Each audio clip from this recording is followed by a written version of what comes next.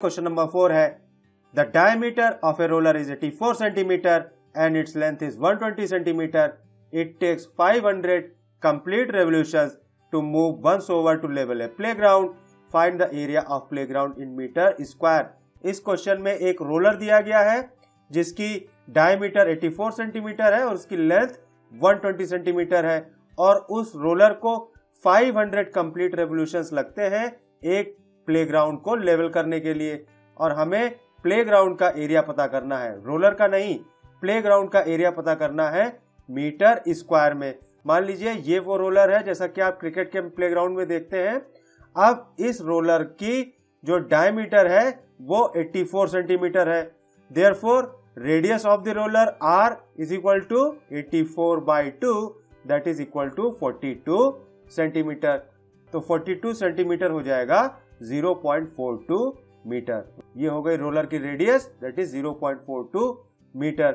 और जैसा कि दिया गया है length of the roller h is equal to 120 centimetre and that is equal to 1.2 metre. अब बहुत ही इजी है, इस रोलर को 500 कंप्लीट रेवोल्यूशन लगते हैं एक प्लेग्राउंड को लेवल करने पे. तो एक रेवोल्यूशन में कितना प्लेग्राउंड का एरिया कवर होगा? एक रेवोल्यूशन में प्लेग्राउंड का उतना ही एरिया कवर होगा जो इस रोलर का कर्व्ड सरफेस एरिया होगा.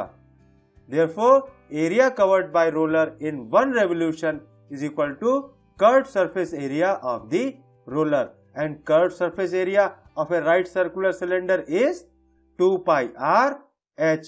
अब यहाँ पे देखिए 2 वैसे ही उतार लेंगे, पाई की जगह पे लिखेंगे 22/7.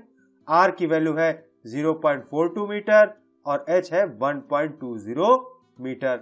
अब यहाँ पे इन सबको मल्टीप्लाई करेंगे और सॉल्व करेंगे तो इनकी वैल्यू आ जाएगी 3.168 मीटर स्क्वायर. यानी इस रोलर के द्वारा एक रेवोल्यूशन में जितना एरिया कवर होगा वो होगा 3.168 मीटर स्क्वायर.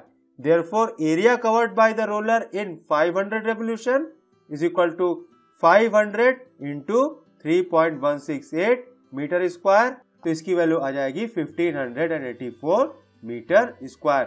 तो इस प्लेग्राउंड का जो एरिया होगा वो होगा 1584 मीटर स्क्वायर. यही हमारा आंसर हो जाएगा.